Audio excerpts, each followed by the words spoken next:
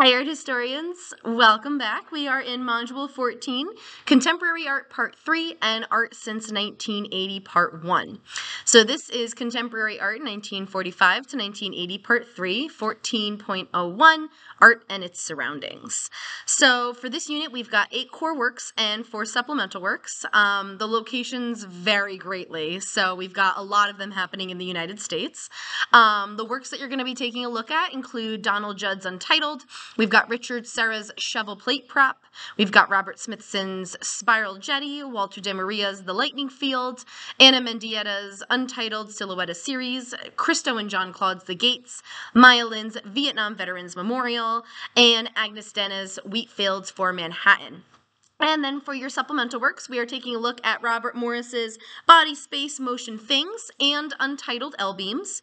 We have Richard Serra's Tilted Arc and Alice Aycock's Low Building with Dirt Roof for Mary. So this era right now, we are dealing with the aftermath of World War II. And this is really fostering a shift from European dominance in art to American-led movements. And this is also really reflecting the political, economic, and cultural changes that are happening around this time. There is an increased awareness of environmental issues that is really inspiring art itself, that is also directly engaging with landscapes and those natural materials that it centers around. The artists working in this time frame are often responding to social upheaval, and they're exploring themes of freedom, protest, and they're really definitely still challenging those traditional norms. So that habit is absolutely still continuing. Key movements within this era include those like minimalism, where there's more of a focus on simplicity, form, and materiality, and absolutely rejecting emotional expression and narrative. We also are going to take a look at some land art or earthwork pieces, which is using natural environments as the canvas itself, emphasizing the relationship between humans and nature. We are also going to take a look at site-specific art that was created for a very particular location, often impossible to relocate without losing its meaning or its value within the space or the context that it was placed.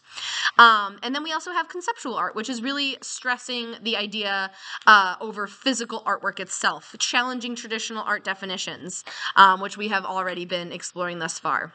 So artists in this time frame are using really innovative approaches to art making as well.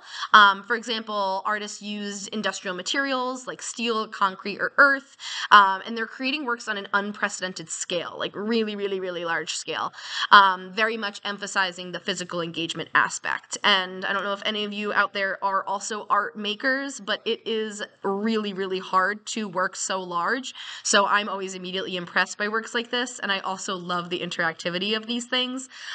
So I absolutely am a fan of some of this stuff. Many of the projects that you're going to take a look at do also require very large teams, integrating engineering aspects to make sure that the idea comes to fruition, considering the environmental science, and even hiring people for manual labor itself to get the piece to come together. Some artworks are very intentionally temporary and really focus on experience and memory rather than permanence. The artists working in this time really like to challenge institutions. They often resist traditional gallery spaces within their site-specific formats. And the situated works outdoors or in non-traditional settings, as I've said, is very common. Viewers are invited to physically engage with or explore the artwork itself, and further enhancing its experiential quality.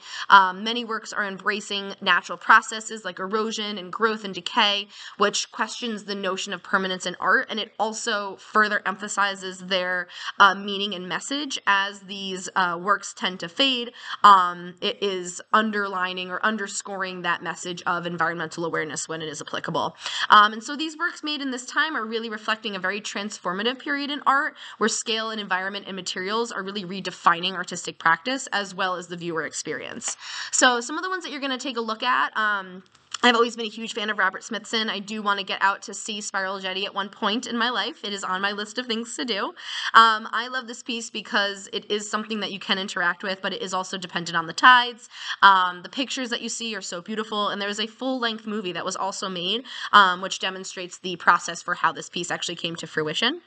I have always been the biggest fan of Jean-Claude and Christelle. I think they are just like the most dynamic duo in all of art history. The one that you're going to take a look at, The Gates, is actually staged in Central Park.